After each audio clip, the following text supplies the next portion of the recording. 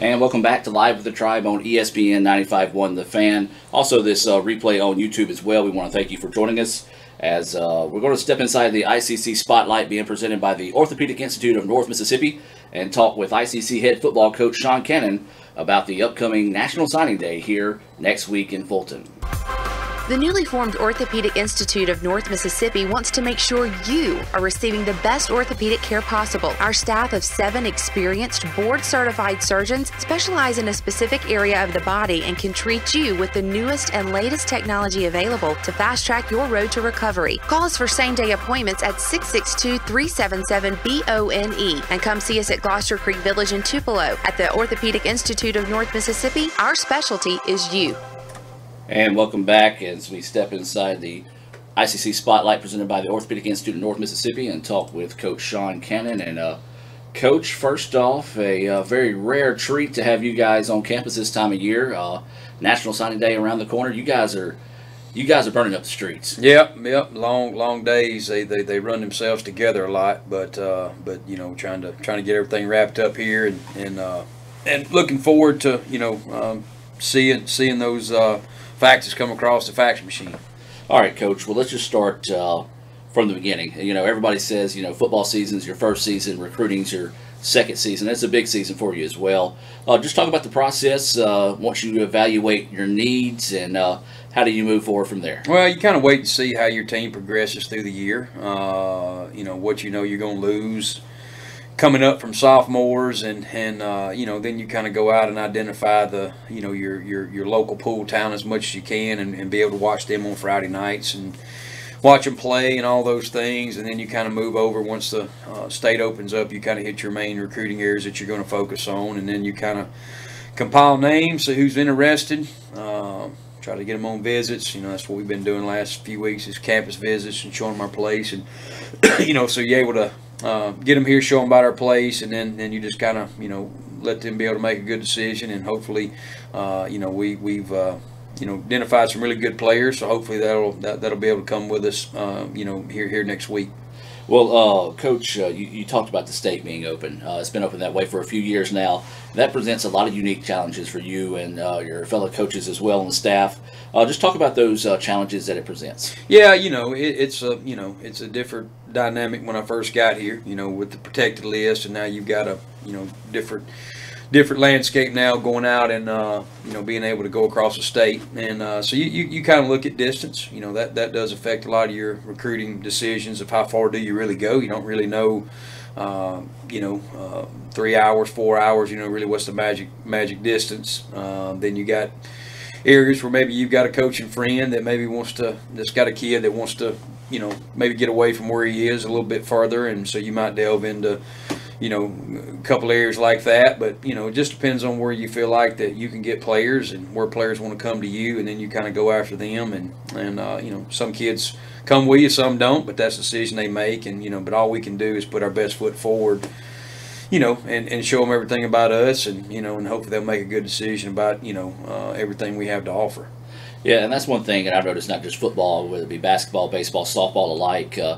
The open state, a lot of kids now, they do want to get away from home. They want to become their own individuals. So that also presents a unique challenge for you as well. Yeah, when you're able to hold on to your local players, then it's really almost a recruiting battle in itself. You know, because if they're good, which most of them that you recruit should be, they're probably going to be hit up by other schools. And so when they decide to stay with you and stay local, it's always a win. You know, and that's the thing that we try to identify kids that want to be at our place from our local region, and some do, and then some want to explore their other options, and I get it, you know, and but we kind of get the same feel from other schools and kids when we go to other places. You know, they want to do something different. Maybe it's all they've ever known, whatever. So you know, kind of pick and choose, and you go about how you think is the right way to do things, and you know, and so it is. I mean, you look at all the rosters from top to bottom, and they you know, you've got some kids from the bottom of the state that play up this way, and you got some from up our way that play all the way down there. So,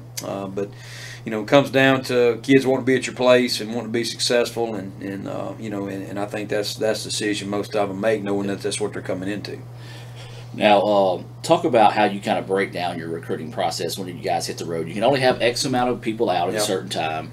Do you assign certain regions for certain coaches, or how does that work? Yep, only send 4 out at a time. And, basically, if you go to a school, you see everybody at that school. Even if that player that you're there to see is not there that day, Yeah. that's it. So you got to make sure you really plan your weeks out. We probably meet more on recruiting than we do even, football-wise, and so you kind of got to make sure that, when you get there that you're managing your time, that you're in a local area. So we try to split up our coaches as in about 6 regions, that you break down, and, you kind of, and then you kind of attack it from there. And then usually, once we identify players that we want to be able to recruit, then we kind of split it off to the position coach a little bit more than the recruiting coach, and so because those are kids are, for instance, if it's a receiver that I won't coach, but I think he's good, then I want to turn him over to the coach that's going to coach him, and then so they can start building a relationship. And I think that's kind of how, we've always done it, because I think the kid needs to feel comfortable with who's going to be coaching him, and but I try to get around as many places I can, many homes as I can, and and I can't be in 8 different places at one time, but it's but it's always always a very important to me to get there, so we can meet mom and dad, and because their parents are going to ask more questions than the kids, and I get that, so that's kind of my job to do that and kind of go through all those things. So that's kind of the way we do things, and each coach has their own region that they go through, and so when you see kids from different areas on our team, then that's what that coach has worked through recruiting got them. Yeah. Well, Coach, we're up against a break. You got a little bit more time to stick around, talk a little bit more about National Signing Day next week. Sure. All right, well, we're going to come back with more of Live with the Tribe here on ESPN 95.1 The Fan. And as we said, once this is final, right around 3 o'clock on YouTube. If you missed it, you can watch an abbreviated version of that as well. We're going to take a break and be back with more right after this on ESPN 95.1 The Fan. So my name's Lakin Jones. I went here in August of 2015. I just recently graduated in May of 2017. While I was here, I was studying pre-occupational therapy, but I eventually changed to communication. The application process to Itawamba was great. I mean, they told me everything I needed and what I needed to do, and if I was ever confused, I knew the admissions office or student affairs was just one call away. So coming to ICC, just transferring to where I am now, which is Mississippi State, I was able to apply for so many more scholarships, and a university became affordable, which as before it would have never been something that I could have done. Being a transfer student, and if you are in Phi Theta Kappa, which is our honor society, you are guaranteed for several thousand more dollars of scholarships than if you just went straight to a university. But through building my resume and making connections and really falling in love with MSU and committing to going there, they actually offered me a full tuition scholarship. Hardly anyone knows who they are or what they want to do with their life at 18, 19, or even 20 years old. And so when I went to ICC, I had a little bit more attention and a little bit more time to find myself and to learn what I liked and what I don't like, and what I'm good at and what I'm not really good at. So with that, I really learned who I was and my dreams.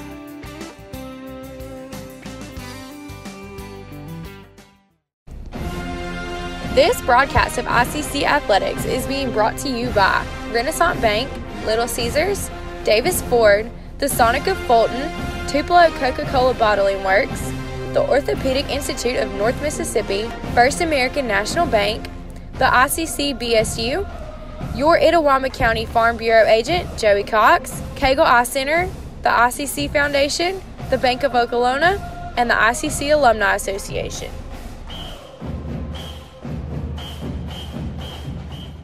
And welcome back to Live with the Tribe here on ESPN 95.1 The Fan. We're talking with ICC head football coach Sean Kennon.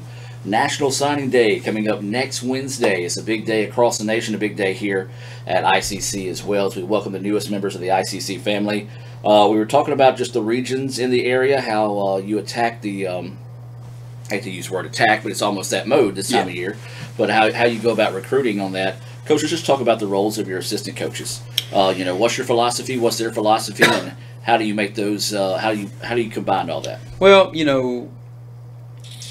and I guess when you're talking about recruiting, right? Yes, You're going through yeah. recruiting, and I've always kind of looked at recruiting as, and everybody goes through it, even from, Notre Dame to, Wabash College or wherever you are. I mean, everybody has kids they hit on become really good. You got some that, maybe are not as ready as you thought they would be at the time, but basically, we talk about identifying who fits what we do, who fits us, because every kid don't fit what we do, just like every kid don't fit what another school does, Right. And so you try to go out and identify those kids that are going to be there for the right reasons. They're going to want to work hard. They're going to want to go to class and make something of themselves. And so you really have to talk to coaches about kids, and because when I always tell them this: high school is kind of what you do.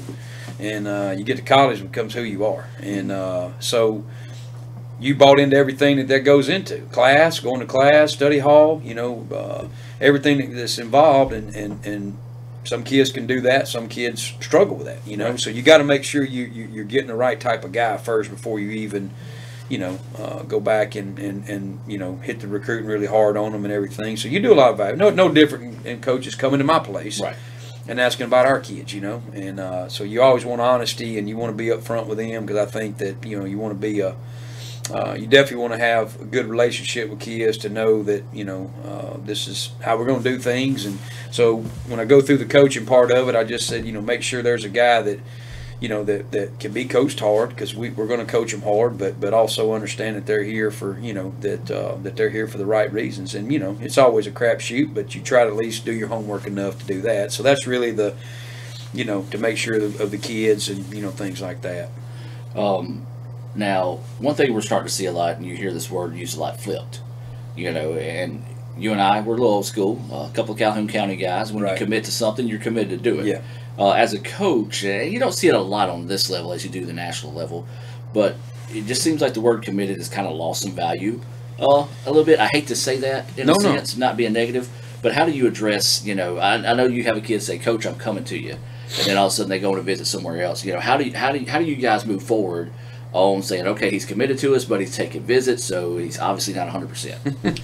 Well, sometimes committed means save me a spot just in case, Yeah. Type deal. And you got to be upfront with them, and I think that's the only thing you can be. You can tell them is hey, you're number one of number four of what we're bringing in, and or that we're recruiting for a certain position. If you want the offer, then the offer is yours, but understand that we've got to take care of ourselves as well. And I think if you're honest with kids enough, and you tell them how you see them, how you're going to use them, and then they do choose to go other places, then at least you give them that opportunity. Right. But you go back and think about that when I talk to kids, Coach, I'm coming. I said, understand now, this decision that you're making is going to affect a lot of other people, because Yeah. I've got to tell X, Y, and Z that we've got our guy, that they've got to go somewhere else, or maybe I'm wait around too long, and it's kind of like,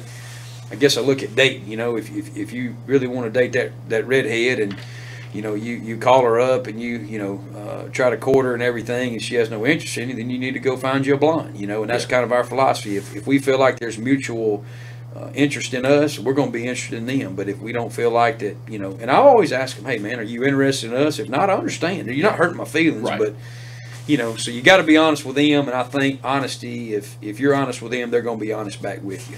And but I'd much rather have a kid go and somewhere else and at least be honest with you and say, Coach, this is where I'm going. But a lot of it you find out on social media. Yeah. You do a lot of work with them, and you talk to them and go see them, and then you find out their decision on social media. And I get it. I mean, that's the way that's the way things are now. But being honest, I think still goes a long way. And when I always tell them, hey, you commit to me, I'm committing to you. Yeah. This is what we want. We want you here and want you to be here. But I want this decision to be known, and this is final. This is what we're going to do. So, so it's tough. It's tough. Well, as coaches, obviously there's that disappointment factor when you don't get the kids you go for. How this may sound like a dumb question, but it's one of those that people may not think about. How do you guys, move on from that, or how do you deal with that? Is it just like, okay, he don't want to be here, let's go here, or there's frustration, obviously, and disappointment. I think you always look at those saying of glass half full, glass half empty. I've always kind of looked at the ones you do get versus the ones you don't get. And we all lose them. Every school loses recruiting battles. You look at these top schools now. They're out looking for the top rated 5-star whatever position, and he goes to another school. Well, sure you're going to be, because you want them there. You want the best. We all want the best players, but I've always had the mentality of, man, you celebrate the ones that you get, because those are the ones that really want to be with you. Right. And there's never any hard feelings, but I always tell them, say, look, I wish you good luck in every game but one, man. When we play y'all, but I think it goes back to just getting to know the kids and the parents, and and I think the coaches as well. They have a little influence on the kids as far as who that I wouldn't say they steer them left or right, but I think they're at least honest with them when the kids come and ask. Kind of what with our coach, I tell them, look, don't ever steer a kid from our program to a school. Now, if they want your opinion, give it to them. If you compare this one to that one or whatever, but if they're asking your opinion, give it, but don't ever, because that's the decision they have to make. They got to live with that one, but 9 times out of 10, the ones that that do come and play and they have better careers, and I've seen it happen, that want to be with you and all that. So but you do. You want ones that you target as your top guy, but sometimes that number 2 guy right behind him turns out to be a better player than what one ended up being. So but that's always the unknown of recruiting. Yep. Now, Coach, we're about 2 minutes away for a break, but real quick, touch on how you recruit parents. I know it sounds crazy, but a lot of times, as you said, the kids are going to make the decision, but they lean on their mom and daddy to figure out, hey, what's going to be best for me. Some of them do. We have some that, Coach, I'm making my own decision and don't really need any help, but, some you want to make sure that, you at least get into them to know kind of who you are and what you're about. And I think you got to be honest with parents, because I always look at, I got 3 and, hopefully they're going to go off to college, and I want somebody to watch after them, kind of the same thing. That's what we become, post high school. We're mamas and daddies and coaches, and all rolled into one. And I think the comfort level, they got to know that their son is going to be taken care of, and he's going to have what he needs, and and that's what you got to be honest with them. And I tell them, look, I'm going to do them just like I do my own. If they mess up, I'm going to get on them. If they do good, and we're going to praise them. And I think parents, if they see that part of it and know that you're honest with them and genuine, I think that always wins in the end. Well, Coach, we're going to take one more time out, come back and talk about National Signing Day itself. You're listening to Live with the Tribe as we're talking with Coach Sean Cannon about next week's National Signing Day here on ESPN 95.1 The Fan. Ever since you got that license, you've been on the move. We get it. With Student Checking, we have the tools to keep you going. Take care of that check from grandma without stopping at the bank. Pay with your phone when you're out with friends. And we'll even pay you back for ATM fees. So keep on going, and we'll stick with you, wherever you go. Renaissance Bank, understanding you. Member FDIC. When I was looking for a college back in the day, I'm from Amory, Mississippi, just 30 minutes down the road, and I'm a homebody, and I had to commute, and I said, I need to go to a college that's not too far from home. And I heard of ICC. And once I stepped on campus, I knew this is the junior college I need to be at. I didn't think of another college. I said, this is it. When I stepped on campus, the atmosphere, it just was drawn to me, and I felt like this is where I belong. I belong here at Itawamba Community College, because at that moment, I knew this is the best junior college on the planet. This is where I need to be. This is where I was planted, and that's why I am what I am today, because of Itawamba Community College. And welcome back one final time here on Live with the Tribe as we're talking with ICC head football coach Sean Cannon about next week's National Signing Day. This is the ICC Spotlight presented by the Orthopedic Institute of North Mississippi.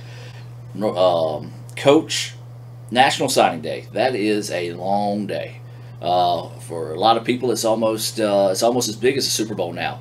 Whenever they look at players coming in, take us through your National Signing Day. We have followed you before from when the doors unlocked to when the doors closed, but for fans that don't necessarily been there, just take you through how the day goes. Well, you anticipate how it's supposed to go, and most of the time it does. It does go the way you want to, and then you do have a few surprises here and there, but for the most part, you just, I guess that's really the only time I use fax machine anymore is signing day, and so you kind of get that excitement when, you hear the little phone ring there, and here comes a piece of paper coming through, or your coach will text, say, look, we're about to fax the paperwork and those type things. So it's always a good day, and and it seems like it's really been a long time. You go back through the spring and you start evaluating kids for this coming year, and then you go by the schools and watch them play and all those things. So it always is and it's always the longest days,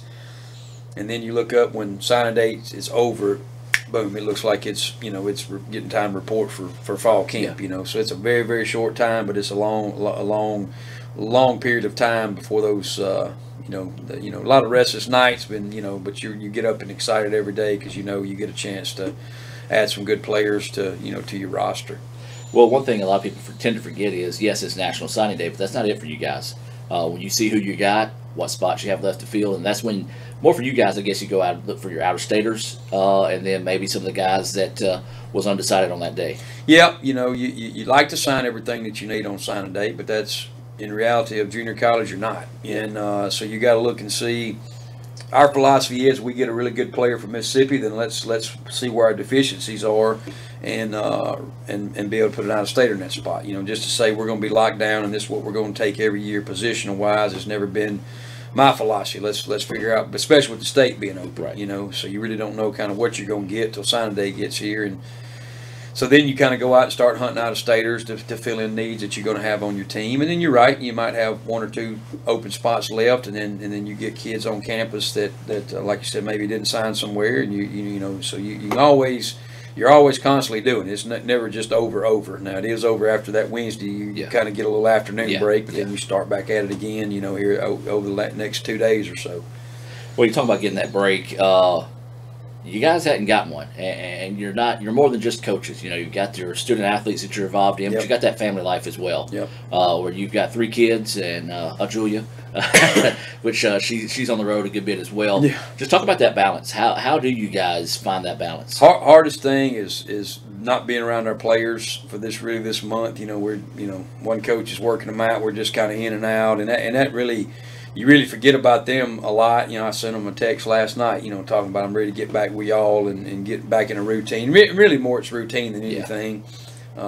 Get back working with them every day and getting them in the groove of, getting back in the study hall and stuff. And then, and there's long nights. You're picking up early in the morning, you're driving home or you're out and you don't get home till 10 when everybody's in bed. And so you try to get them up early and, see them for the day and everything like that. So it's tough, but I think once, Julie always says, after signing date's over, back to normal a little bit. So, but then the honey-do list pop out and here we go, so, but it's tough, it is, but they understand that's what you got to do as a college coach. You got to recruit and you got to be out and so it's been accepted. I've been doing it for, I guess, year 23 coming on now. So it's kind of not been anything different the last 22 years. Yes.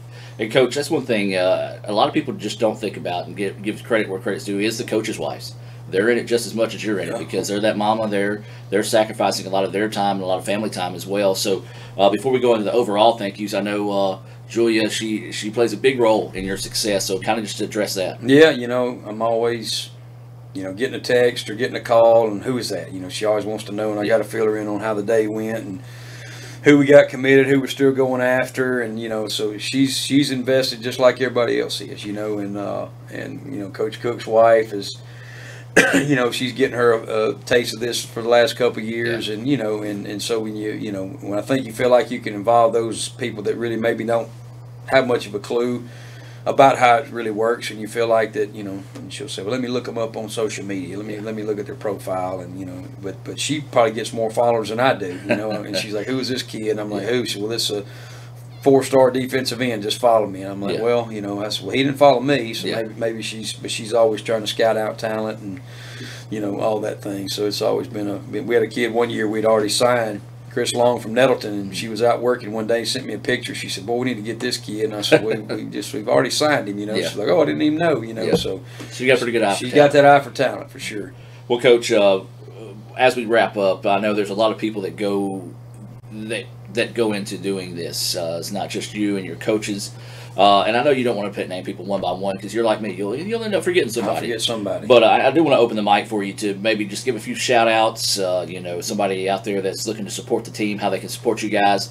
Just kind of give you an open mic for the next 2 or 3 minutes. Yeah, you know, you come on campus, you got to, you know, there's a lot of working parts that a lot of people take out of their day to host our kids and, you know, and talk about our place and, you know, going through the, you know, Success Center and talking about academics and dorms, and you go to the cafeteria, you know, so you know, there's a lot of people that they get to meet on their trip and you know, that they don't have to talk to them, but they do, you know, they take time out of their day to do that. And then, you know, Coach Ball and, you know, extremely busy with all the other things she's got going on, but she's always had the time to, you know, talk to our kids. And those are huge things for us, you know, just for those kids to be able to meet Dr. Allen, you know, and things like that, because, you know, don't know how many of them get to meet a college president, you Right. know, and you know, the head honcho, as you say. So then you go back and think about, you know, all the coaches and, you know, the time they spend, and you don't really tell them enough, but it's just you just what you got to do, you know, and so you always kind of feel like after it kind of gets wrapped up, then you can kind of take a little bit of time to start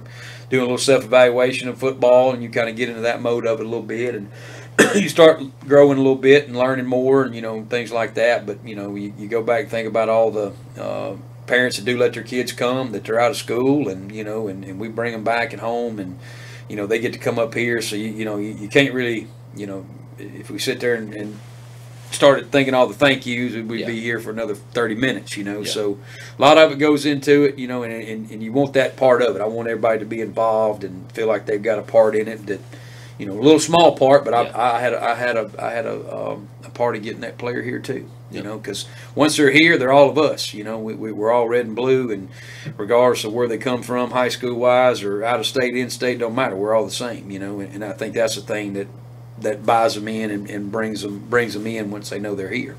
Well, Coach, I appreciate you taking time out of your day. I know this time of year is crazy for you, and I really appreciate you coming in to talk to us. Hopefully we'll be able to talk a few more times. Of course, we'll talk next Wednesday about the National Signing Day itself, kind of recap it as well. So Sean Cannon taking time to talk to us here on Live with the Tribe, as that's going to do it for this week's edition of Live with the Tribe on ESPN 95.1 The Fan. We'll be back tomorrow with more right here at noon. Remember, you can watch this recap of this show coming your way about 3 o'clock on our YouTube channel, as well as on letsgoicctv.com, our archives under special events.